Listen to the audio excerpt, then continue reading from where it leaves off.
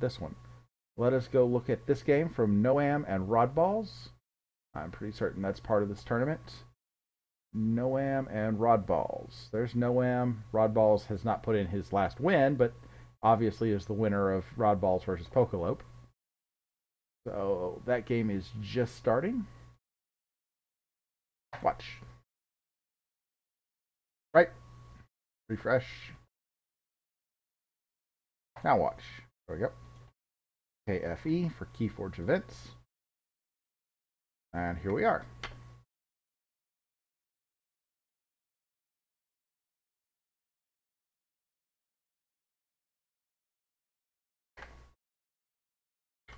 Alright, Rodballs is on a Brobnar Dis and Untamed deck. And as soon as I join the game, plays the Pit Lord for 2 Amber, and then wipes the board with a Gateway to Dis. So as to not have to live by the sword that he is, or so as to not die by the sword that he lived by to get that 2 Amber.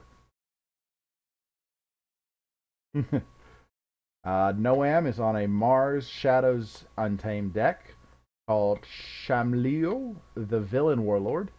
I skipped Rodball's deck name, which is Browbeater Zoom Krebos.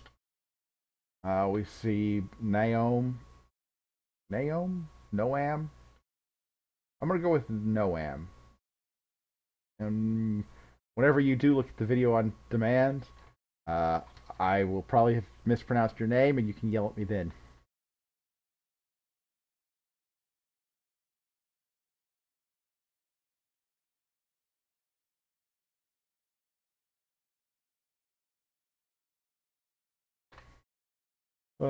We see Rodballs calling Untamed and throwing down a Dust Pixie to get to 6 Amber and a Taliga. This is the one that I keep messing up and think of when I see Talia. Taliga, each time your opponent plays a creature, you gain an Amber.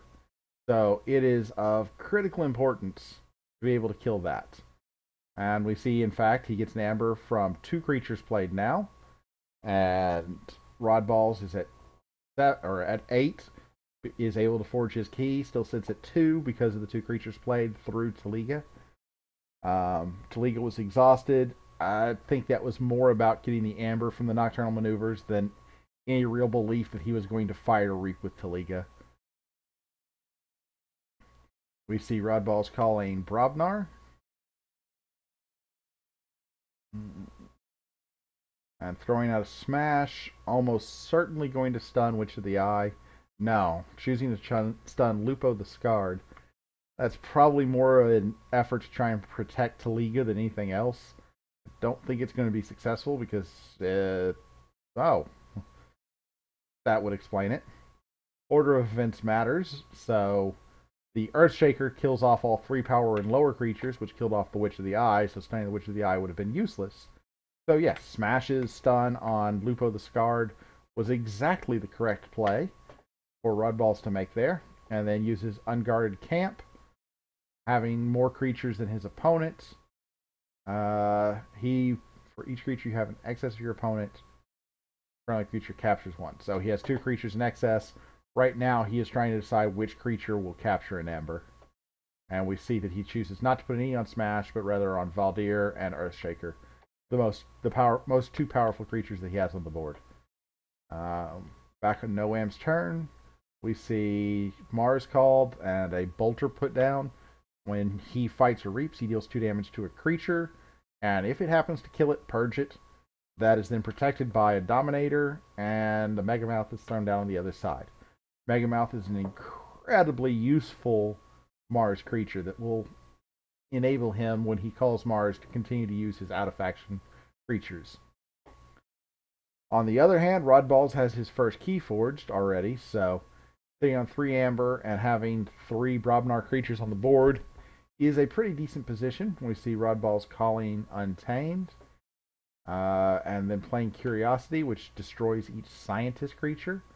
There are only 2 factions that have Scientists, Logos and Mars, and in this case, he happens to take out a Scientist creature in Megamouth. I don't think there are any other factions that have Scientists.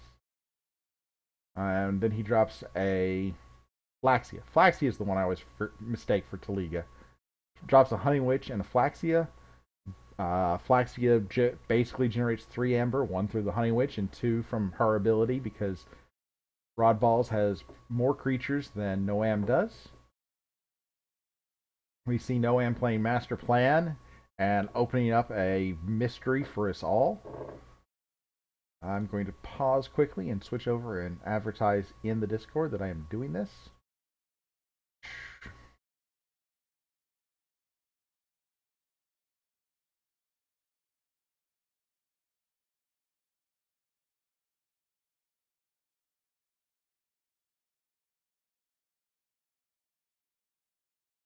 Let's see here. And then it plays out. So we missed Noam playing out 3 more Shadows creatures.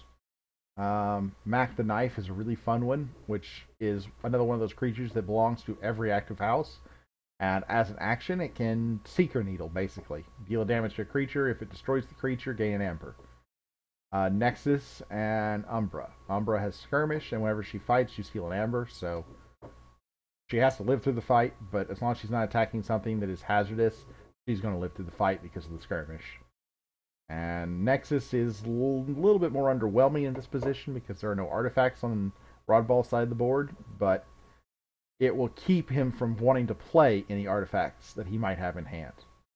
On the other hand, it is a very lopsided key total with 2 to none, and Noam not even in a position yet to be able to threaten to forge the first key. That doesn't mean that the game is decided by any stretch of the imagination. I've seen bigger comebacks than this, but it is definitely putting a lot of pressure on Noam to make a move soon. And we see Rodballs choosing Brobnar. It looks like he's going to be attacking with Earthshaker. I honestly think that might be a bit of a mistake. I think just reaping across the board would have been the better choice. But now Earthshaker has 6 damage on it and is vulnerable to Mac the Knife killing him. Just for free. And without any amber from hand, he's not going to be able to get to the 6 to be able to threaten to forge his 3rd key. We see Smash fight Mac the Knife, and then I assume at that point you have to see Valdir fighting Mac the Knife. You don't waste a move clearing elusive when there are other targets you could target, other targets you could hit. And we in fact do see Valdir taking out Mac the Knife. So the fact that Earthshaker is vulnerable to Mac the Knife is significantly less relevant now that Mac the Knife is dead. And then Rodballs plays Punch, which is going to give him an amber, and I assume he's going to hit Umbra, but he hits Smash instead.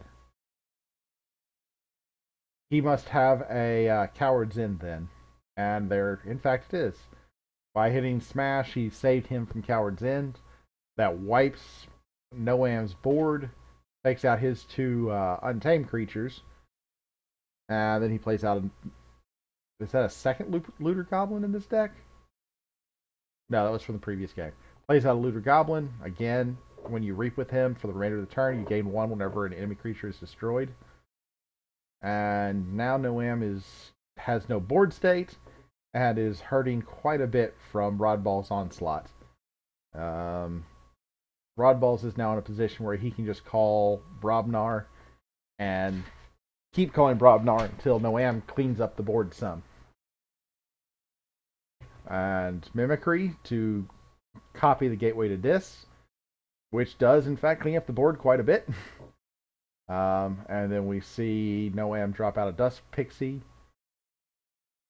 and Nocturnal Maneuvers for Amber, putting him at 9 Amber, making it a serious challenge for the first key. It may be too late, but it is definitely putting pressure on Rodballs to see if he can prevent that first key from being forged. And we see, oh hey, you have Keyforge decks in your match now. But we see Rodballs popping in, or not Rodballs. Oh, Keyforge Dex is looking to check and make sure that Rod beat Pokalope, because that match was not recorded in victory. Rodballs discards loot the bodies, because it's not going to do him any good. He could have played it, wouldn't have done him any good either way. And they're communicating with the tournament organizer just to clear up the fact that the challenge bracket has not been updated. And we can see that looking at the challenge bracket, we are in the semifinals, which means there will be one more game after this one. Possibly two if this one finishes before Stutzman Nick. I'll go watch the end of Stutzman Nick versus Viper.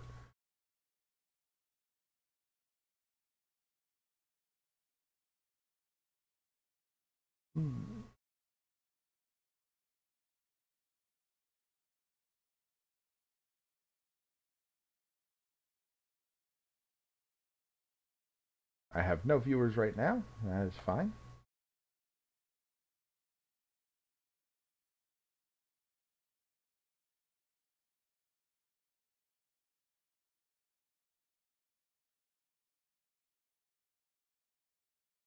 Or I guess I have 6 viewers. It's just nobody's in the channel when I load it. Interesting. Well, I hope you are enjoying the stream. Rodballs took a small break to go and update the challenge bracket, I assume. And yes, now you see that Rodballs beat Pokalope. Was not actually recording the correct key outcome. Did 1-0 instead of what the actual key outcome was, but that is at least fine. Gets the bracket updated correctly. It doesn't matter in this version because there is no split to finals. It's a single elimination full bracket. But if there were buys, that is important. So if you ever play in a tournament, make sure you record the number of keys correctly. I'm not sure exactly how the tiebreakers work, but that could easily be a tiebreaker element. And we see Rodballs throw down Pandemonium to capture 1. And Dust Pixie captures 1. There's not enough to keep Noam from forging the first key. We see Master Plan being used and it having Grasping Vines underneath, which bounces the Dominator Bobble back. Was not a spectacular use of Master Plan, but on the other hand, it did have a function. It got the Dominator Bobble. Did the Dominator Bobble end up in your hand?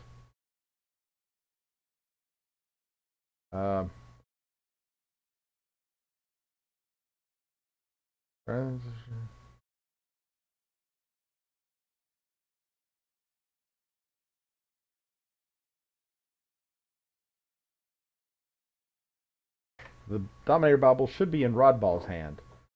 I'm not quite sure how to get it there. You may have to enter manual mode.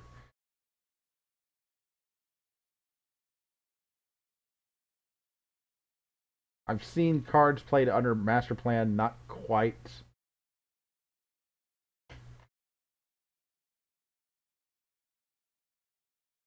Oh, no.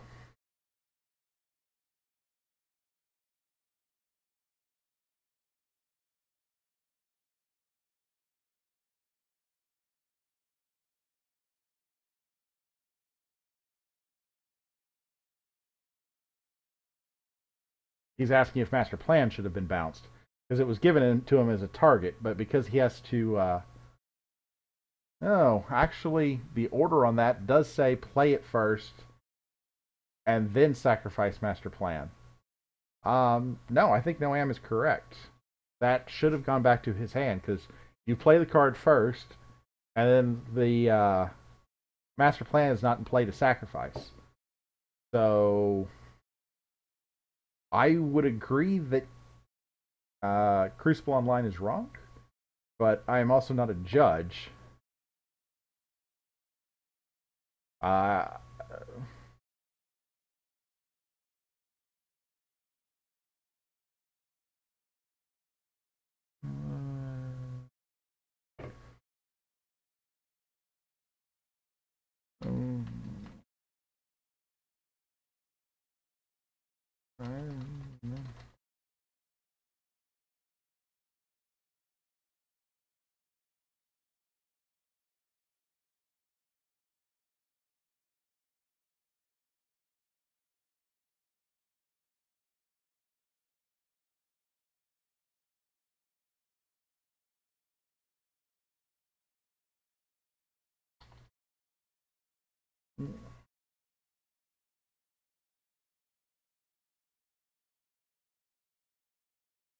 I concur with them. They're debating exactly how that should have worked. Because he played the Grasping Vines, which lets him return up to 3 artifacts to their owner's hand, and targeted Master Plan and the Dominator Bauble. Because he targeted Master Plan, the text on Master Plan is Omni, play the card beneath Master Plan. Sacrifice Master Plan. You play in order as much as possible. The first part is play the card beneath it, which is the Grasping Vines. You fully resolve Grasping Vines, which puts Master Plan back in your hand. And then, because Master Plan is no longer in the play area, it cannot be sacrificed, and that part of the card's text is ignored, because it cannot be completed.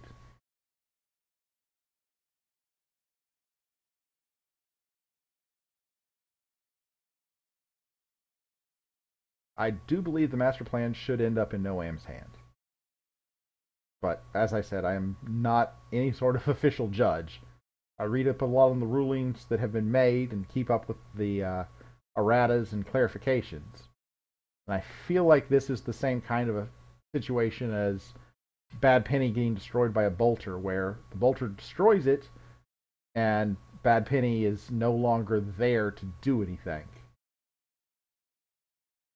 to be purged. So they're going to have to manual mode that Master Plan back into Noam's hand. Which is interesting usage of Master Plan that I had not really considered.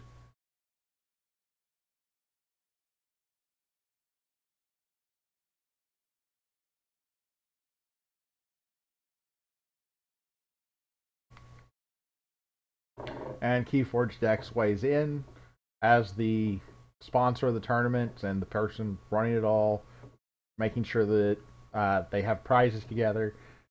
His ruling is the one that matters, so he rules saying that it should not be sacked. We see Noam turning manual mode on to override the way the Crucible's algorithm has worked. And you will see Master Plan very quickly disappear from the discard back into Noam's hand. Keyforge is a pretty complex game with a whole lot of unique potential interactions. It is difficult to account for every possible interaction, so that's the whole reason manual mode exists, is to be able to correct things when the program gets it wrong. And now the gameplay resumes with a Yixio Bolter and a Tunk, and Squawker to ready the Tunk and fight with it, clearing off the terror. And Noam was in quite a bit of hurt earlier, down 2 keys to none, and not yet threatening to forge the first key. Now has taken control of the board with 3 powerful Mars creatures, but Rodball is still sitting on two keys and 3 amber. Throws down a Dust Imp, which, if killed, will give him 2 more amber, and uses Gongoozle to hit. Does he want to cause him to discard a card, which would be hitting Tunk, or kill off one of the other 2 Mars creatures? Probably Mind Warper, I would think. No, he kills off the Dust Pixie. I think that was a mistake. I think I would have killed off the Mind Warper, because Mind Warper may only be 1 amber, but it is a way to get amber out of your pool. And we see Noam immediately follow up and do exactly that. Use Mind Warper to move an amber from Rodball's pool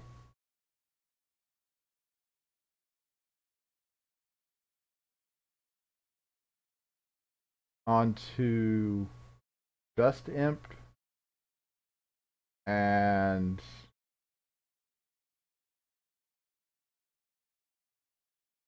I feel like might have made a mistake there, because when he killed the Dust Imp, that gave Rodball the 6 amber to forge a key, and was not able to stop it. Capturing the amber on the Dust Imp was a good idea. I think killing the Dust Imp, which didn't have to happen, he used the Bolter to kill it. I think that was a mistake. In fact, I'm certain it was a mistake, because without that, Rodball doesn't have 6 amber here and isn't able to forge the third key, and Noam still has a chance to win it. But that's not the way it played out. Rodballs gets his 6th amber from the Dust Imp, and then immediately forges his third key.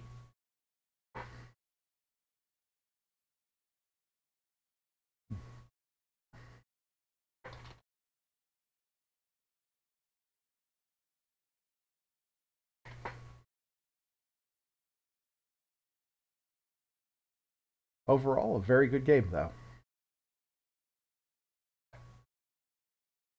And now we have the finals, which should be Rodballs. Oh, wait.